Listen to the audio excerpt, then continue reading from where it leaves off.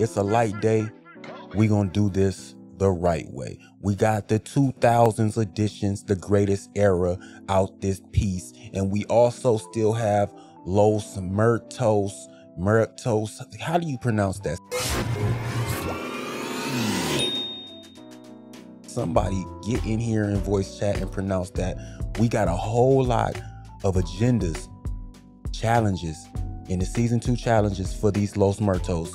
It's part 2, part 3, part 1, 2, and 3. And then you got the original Muertos still here. You got, I would say, 2 days from the time of this recording. I would say it's 2 days and 20 hours for the time from the time of this recording. 2 days and 20 hours to get these done. Hoop Invader points, 40 points with a Hoop Invader player, 15 points with and 3 assists with an original Muertos, 15 blocks, steals over multiple games, 20 points with Heat players over multiple games, 20 points with Wizard players over multiple games, and 37 points with a player, must include 2 Warriors. Record a double-double, must include 2 Mavericks. Block 3 shots as a team, must include 2 Spurs players. Those could be pretty easy to do. I would want to say the steals blocks will be the hardest one. Let's get to part 1 of Muertos. You got 3 challenges with each tier of player: Sapphire, Emerald, Gold, Ruby, and Amethyst.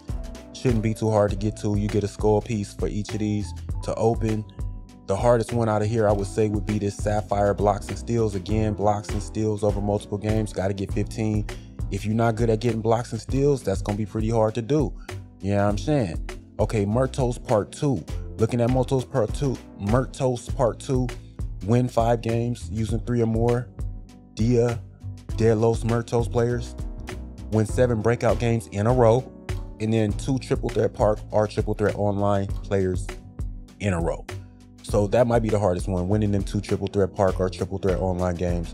I don't have old gen installed right now because I installed Black Ops 6 for a super secret project that we're working on. Don't worry about that. We'll talk about that sometime later. And part 3, okay, part 3, they got 35 of these for part 3. And as you can see, you're gonna need a Los Muertos player for all of these, I think. You're gonna need to make 2 3-pointers with Mario Chalmers in a game. I'm not going through all of these, but I just want you to see that you're gonna need a Muertos player to do all of these. So pretty much it looks like they're making you buy the Muertos player or go get the Muertos player to finish these. That's crazy work. 2K, that's kind of crazy. You want me to spend my MT getting these players and then I gotta wait 30 minutes to even get the player? 2 rebounds in the game with Muertos, Alvin Williams, Derwin Cook, Darrell Wright. Yeah, I mean, this is looking crazy. Cedric Sabalas. I mean, this is looking kind of crazy, bro. It's 35 of these joints though, so I'm gonna need 35 players out of how many? 45 players. If you come over here to manage my collection season 2, there are 45 players here. You can say minus these 3, definitely pink diamonds. They're not gonna make you get those, but I mean, I doubt they're gonna make you get these 2. Well, they do say Mario Chalmers out there. I saw Mario Chalmers' name. So if I have to go get diamond players, amethyst players, I don't know. That might be a wash for me. Hopefully they don't make you go get those, but it did look like they want you to go and get these players. So these players right here should be high up on the market right now. They should be going for a pretty penny. This guy's probably selling MT. You see him going for 25. I'm confused. Somebody's buying MT. Somebody's alert. 25K for that. That's, I mean, come on. If you wanna, you know what I mean, call a spade a spade. All of these are going for 5, and then you got bro selling that for 25. It looks like he's selling or buying some MT or something like that. Either way, it's a lot of these players here, and for me to have to go get these players off the block for 8,000 a piece, 5,000, 4,000 a piece, is sounding kind of crazy, because there's no way that I'm gonna pull these players. Am I getting one of these players out of the packs? What is going on here? Let's look at what the prize is for these, because this challenge looks crazy. 2K part 3 looks really crazy. No, I'm getting a skull. I'm getting a gold skull for these. The prize is a gold skull events card, and I don't know. I'm gonna need, I don't know. I'm gonna need an explanation. I'm gonna need you to explain, 2K. You got some splaining to do. Yes, sir, Bob. Let's go look at what's going on the market though. with these 2000s players. We got a 10-pack for 99K VC. All right. We got base packs out here. These are kind of cheap. 200K for a 20. But what I'm looking for is it's not here. There's no deluxe packs out here. But the players in here though, Jermaine O'Neal, Steve Francis. I'm looking for Corey Maggette. I'm not gonna hold you one bit. I'm looking for that Corey Maggette. We got Rip Hamilton, Mike Bibby, Antonio Davis. Okay, that's pretty easy. If we're gonna look at it and call a spade, let's hop over here to the display and see what we are talking about with these cards. 90s editions, greatest era, 2000s edition, greatest era. I call them the 90s. Greatest era, 2000s edition. Now, they want to say Steve Francis is the hottest out here. They want to say Jermaine O'Neal is the hottest in the club. They want to say Mike Bibby's real, but I say Corey Maggette is that guy because he's just my favorite player in the pack. I'm just gonna call that out as it is. But I want to see what's going on with these dudes. You know what I mean? What's really what? So okay, let me come over here to Rip Hamilton real quick. I'm looking at a 89 3-point shot. That's not bad. That's not too bad. He doesn't really hold a bunch of badges. Well, he doesn't have a bunch of badges. He holds a whole lot of badges. These all look upgradable. A 95 shot IQ, 89 3-point shot ain't bad. That's not bad. I mean, we talking about Rip Hamilton. That's not bad. Jaden Springer and Kyle Kuzma for the jumper. Upper release Kyle Kuzma. I'm not liking that, but it is what it is. I'm not putting too much stock into these cards though. Antonio Davis for center power forward, 6'9" center power forward. I'm not putting too much stock into him. He can't shoot. He has a 35 3-point shot, so we're not even looking for him. You get him, you lost. You lost the game. Mike Bibby, you might want to roll with him. A 94 3-point shot. I'm liking it. A 93 ball handle, 94 speed with ball. It would have to come down to what his animations are. We got Gordon Dragic and Alec Caruso out here on a jumper. Gordon Dragic's lower base is okay. That's not bad. The Sig's not looking bad either. Stig's not looking bad. Jimmy's moving crossover. Jason Tatum step back. I mean, it's all right. It's all right. Mike Bibby's looking all right. We looking at Corey Maggette. Spaghetti Maggette with an 86 3-point shot. That's not bad. He's not moving too fast out here. Speed is at an 88. Agility is at an 88. I mean, a lot of this is in the 80s for Corey Maggette. 86 3-point shot is okay. 96 speed with ball. What is that driving dunk? 88 driving layup. 90 driving dunk. That's okay. That's all right. He's the guy. He's that guy. Hopefully he gets a pink diamond or a opal down the line. Either way, I'm looking for Corey Maggette. Jermaine O'Neal, center power forward, standing at 6'11". He's shooting a 79 3-point shot, so he can shoot. He can shoot a little bit. Little driving dunk at 85. You know what I mean? Little you know what I mean?